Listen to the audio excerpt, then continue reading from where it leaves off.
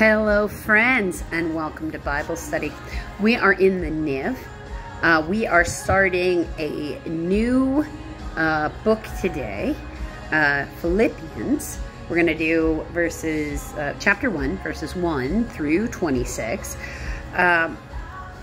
Some backstory here, because this is a letter, of course, from the Apostle Paul, as would be expected. Biblical scholars do not argue about this letter. They have a firm, this is the time period in history in which it exists in. Here's where we're at when it's being written. So there's things to remember with any one of these. Just because they're in a particular order in this book, no matter what version of the Bible you're in, the order of the books for the Protestant Bibles tend to stay in the same order, even if the wording changes, right? There's a reason that exists. And it's really about ease of our comprehension. It's not necessarily in chronological order, okay? That's a thing to remember. This letter was written in... That looked like kind of crazy for a second there. This letter was written in 61 AD. Okay, so very early in the church.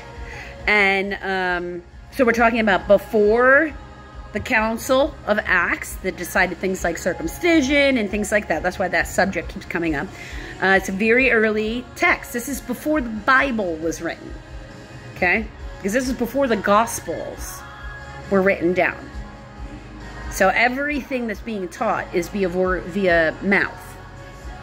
There are no written documentations. Now, Philippia is a Roman city, and its location in the world for us, for our modern day locations, this is Macedonia, which is in Greece, but it's North Greece, along the border of Bulgaria and Albania.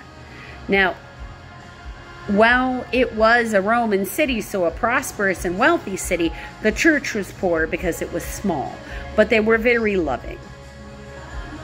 So they, sent somebody.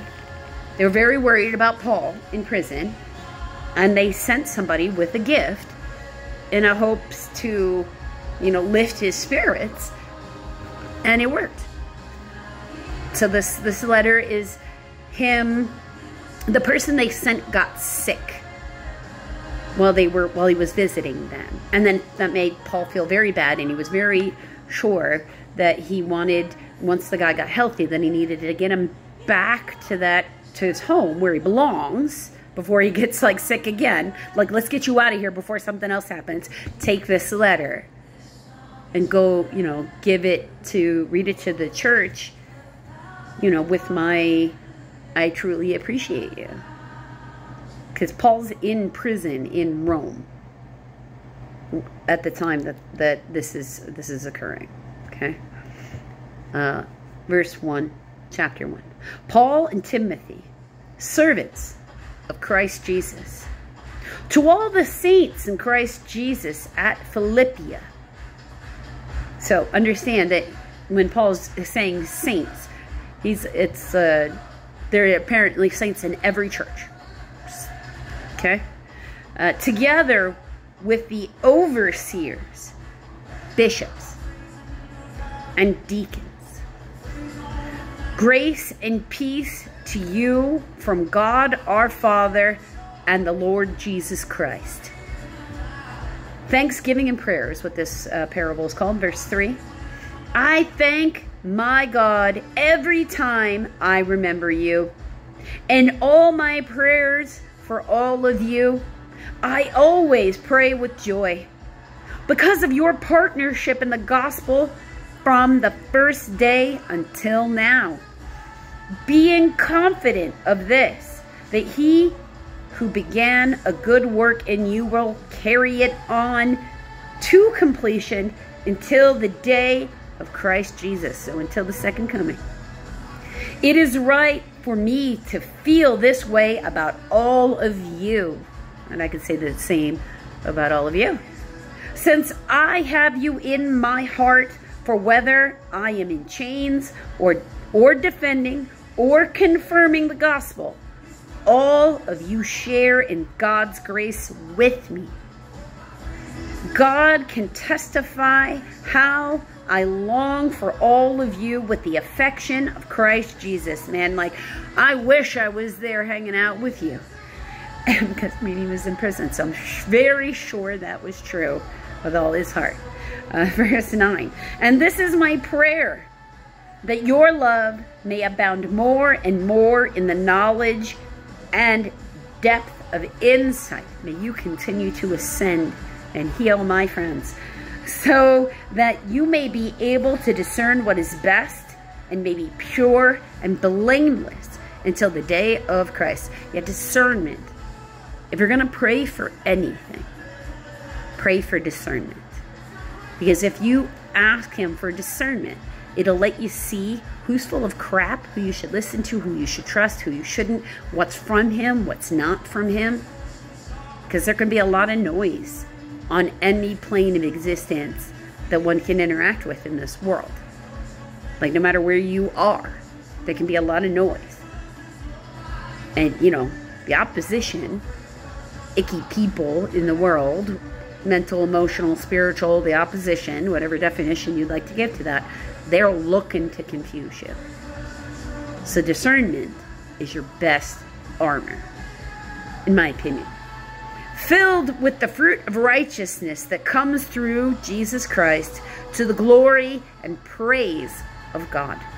Paul's chains advance the gospel. Verse 12. Now I want you to know, brothers, that what has happened to me has really served to advance the gospel. As a result, it has become clear throughout the whole palace guard and to everyone else that I am in chains for Christ. Because of my chains, most of the brothers in the Lord have been encouraged to speak the word of God more courageously and fearlessly. It is true that some preach Christ out of envy and rivalry, but others out of goodwill. So some people feeling like they need to be in competition with those who look like they're shining a little too bright with the Holy Spirit. So their motivation for talking about God and telling people to act right might not be from a pureness of heart. And it might be from a desire to look good to other people. Clout chasers. Verse 16. The latter do so in love, knowing that I am put here for the defense of the gospel. People can get real riled about the gospel. I gotta say that. Just reading the Bible. Occasionally I get people who come on and want to hurl all kinds of insults. It's kind of like, wow. That's a very strong reaction to a book that's existed your entire life. And the life of almost any ancestor that, you know, you can even trace back to try to find, unless you're of very particular origins. The former preach Christ out of selfish ambition, the clout chasers, not sincerely, lip service. Lip service people have existed since the beginning of time. But, you know, if you take evolution into account, which I am a person who does science, so I don't see... I'm an alchemist. I see how the religion and the science overlap on each other and the consistency across cultures, because that's where I start honing in on what's the truth or not, because science asks for repeatability and it's there. You just have to be dedicated to the looking for it, not out of confirmation bias way, but if you don't look, you're not going to find. Right? If you don't do a study, you're not going to find it. So you have to do a study, and that requires you to calm down and be objective about it. So since the beginning of time, there have been clout chasers. But we, as we evolve from a species, learn by watching. So sometimes people start that way, and they don't end that way. Because all they know is that they're supposed to do this because it seems to work for other people. And then somewhere along the way, they create enough of an opening for the Holy Spirit to get in. Now, You can't just do it from that mindset. You have to have the intention of opening. And you can tell that by the words that they're going to use. Because the Holy Spirit can't come in unless you ask it to. So if they're just doing it in public and it's not them opening to invite the Holy Spirit in, their behavior will never change. They won't stop their crappy behavior. They'll still be disrespectful to people. Their words and actions won't be in alignment. You can tell, but it requires you to slow down and really listen and not be in a rush to make the interaction what you want it to be. That's a wounding, trying to make things what you want them to be instead of taking people for who they are in that moment. The former preach Christ out of selfish ambition, not sincerely, supposing they can stir up trouble for me while I am in chains. That's got C. In some late manuscripts, the verses 16 and 17 have been reversed, saying that sometime, he said, instead, some of them are, people want to stir up trouble for me, so they go pretend to be preachers, just so they can make trouble. But what does it matter? Like they think I care about their motivations. The important thing is that in every way, whether from false motives or true, Christ is preached. They can accidentally open people who will then be able to see through them and want to get away from them anyway by being around them long enough. If you are really opening to the Holy Spirit, the crappy people around you, their words and actions, they become obvious to you, and you start going, ew, look over here. And because of this, I rejoice. Yes, I will continue to rejoice. God will use whatever energy is in the room. People aren't more clever than God. They just think he is. For I know that through your prayers and the help given by the Spirit of Jesus Christ, what has happened to me will turn out for my deliverance. And it's got A, or my salvation. No weapon formed against me shall prosper. In the early church, there was very much so a belief system, and there still is, I think, in the Catholic Church itself, that the more you suffer for your faith, the more guaranteed you are to get into heaven. But that's not really how it works, in my opinion. He's already forgiven you. So if you just believe he's your Messiah, then you get into church, and you don't actually have to suffer. Now, your suffering can make you an example of resiliency for other people. Verse 20. I eagerly expect and hope that I will in no way be ashamed, but will have sufficient courage, so that now, as always, Christ will be exalted in my body, whether by life or by death. For to me, to live in Christ and to die is gain. So if you live believing that Christ is your Messiah, and then you die, you're supposed to be okay with death at any moment, because you know you're going to rejoin Christ in heaven, and that is supposed to make you happy. That's how Paul writes. Okay?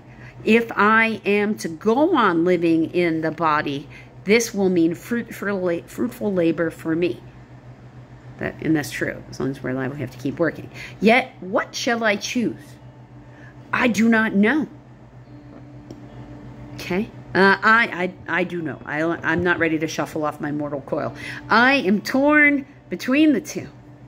I desire to depart and to be with Christ, which is better by far. But it is more necessary for you that I remain in the body. Convinced of this, I know that I will remain, and I will continue with all of you for your progress and joy in faith. Well, I can't die yet, where my friends still need my help, and I still need my friends' help. I mean, everybody needs a reason to keep living. So Paul really, really does appreciate these people. So that through my being with you again, your joy in Christ Jesus will overflow on the account of me. Think how happy you'll be when I'm out of this prison and I'm not dead, and I can join you again in friendship. it's something to look forward to. Because everybody who's feeling like they're in some sort of confinement, whether it's a physical imprisonment, mental imprisonment, emotional imprisonment, spiritual imprisonment, any nature of that, needs something that they can focus on, that is their reason to get themselves out of the situation they're in. Everybody needs a motivation. And Paul so appreciates these people that seeing them again has become his motivation. He's all right with dying in Christ, but he's decided he would rather live so he can go see his friends again. And isn't that a blessing? I certainly think it is. I hope on this Blessed Sunday, all of you have reasons to make you feel overjoyed as well.